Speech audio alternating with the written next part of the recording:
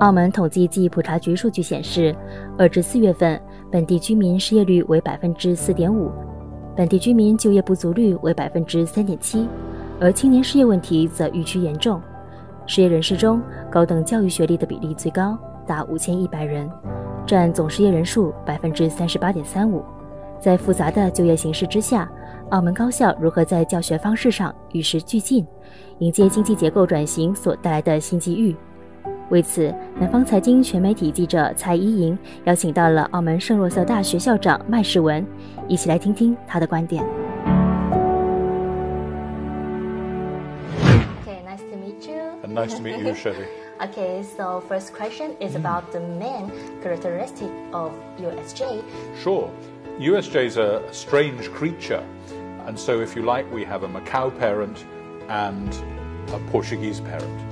And that means that we're very conscious of being a place in which we have both Chinese DNA in the way we go about being a university and European DNA. We have a very mixed group of people working in the university. About 1/3 of our students are international students. About 1/4 of our staff are from overseas. We have, I think, students from 47 or 48 different countries.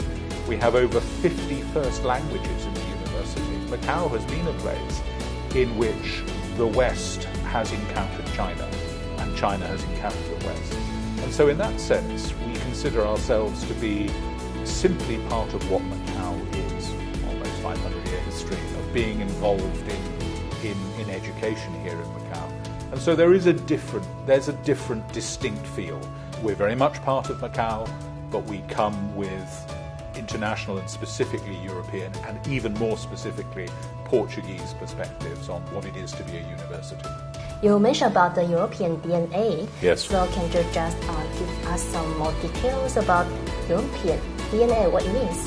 One of the things that characterizes those European universities is an approach to creative thinking and critical thinking, not in the sense of negative, but in the sense of analytical thinking, that is in part, I think, derived from the structure and the characteristic of European languages. They have quite complex grammar, for example. And can you just explain more about now, the new generation? We will change our teaching style? Yeah, well, it's a really good question. I think one of the real challenges with students nowadays is both the positive and the negative effects of technology.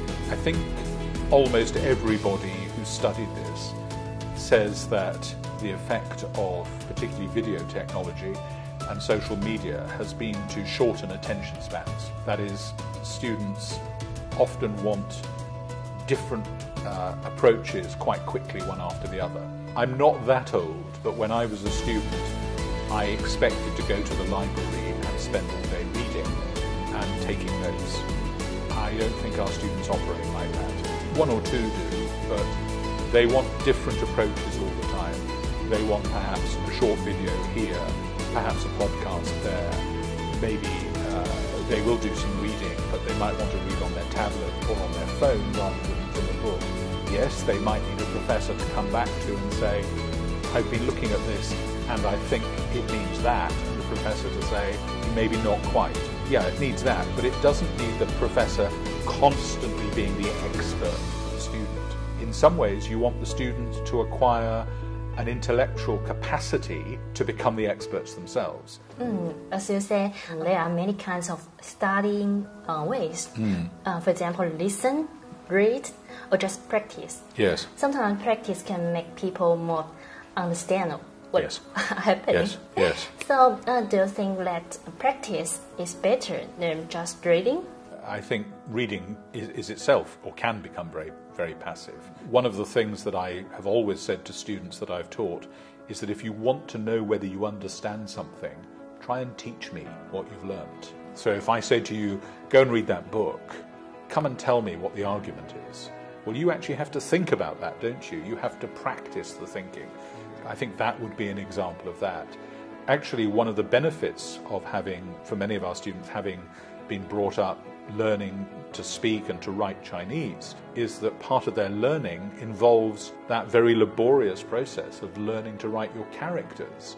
Besides studying, maybe some people need to go to internship or just find some work opportunities. What do you think about this situation?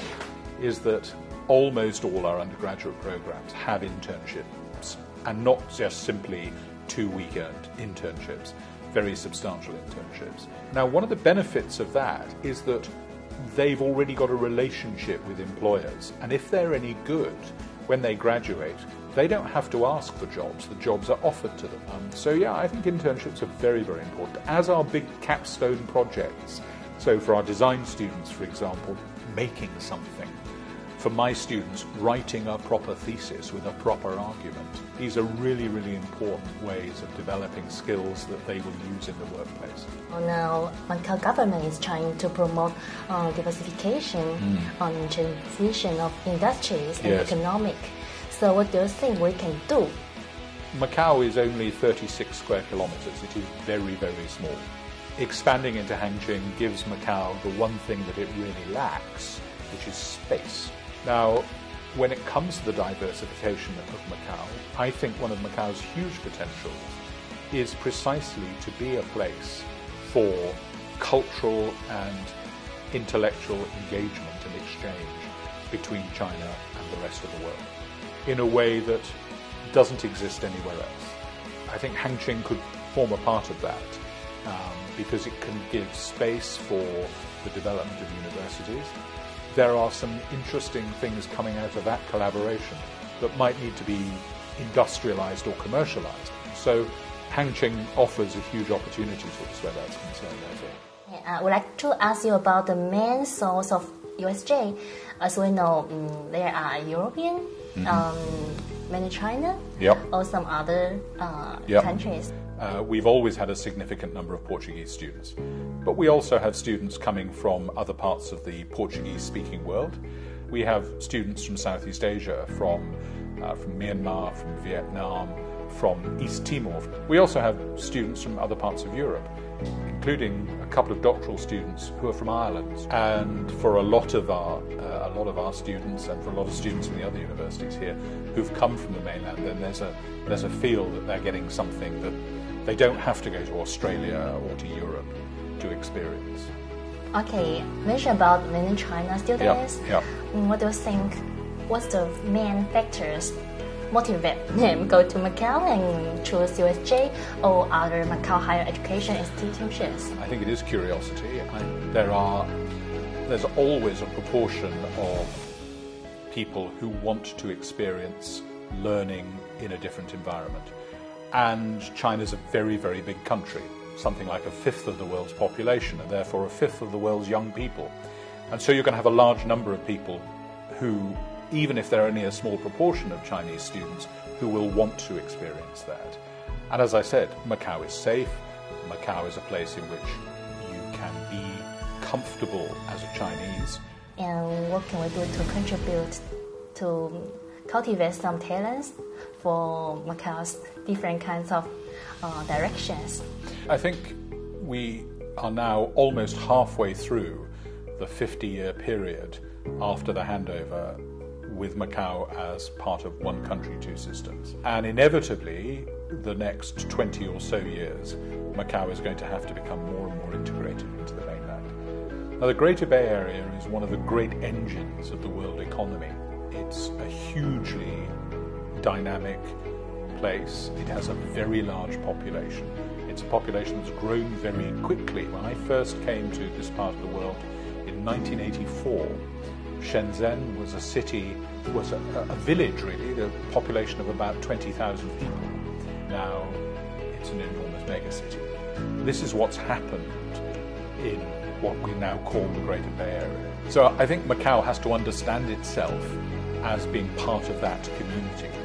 And as a university, we have to understand ourselves as being part of that community, which means that we have to understand the needs of that community. We need to build up strong links both with universities and with commercial businesses in the Greater Bay Area. Because if a university is not listening to its society, it produces students who are not fit for that society, not ready for that society.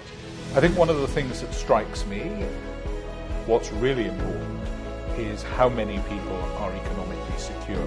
How many people have enough money, have enough food, have enough security to plan for their future. And so one of the things that we reflect upon in our business courses, for example, all I can say is that as a university, we're committed to listening before acting. We hear what the community around us wants. For example, we're working very hard at the moment in association with the government on how to use modern technology to produce really high quality social care for the elderly. China's population is aging very fast. That is, people are living longer. And that's a great blessing, but it's only a great blessing if people are able to live with dignity. And we hear when we talk to universities, to businesses, and to municipalities in the Greater Bay Area that this is something that they're really interested in.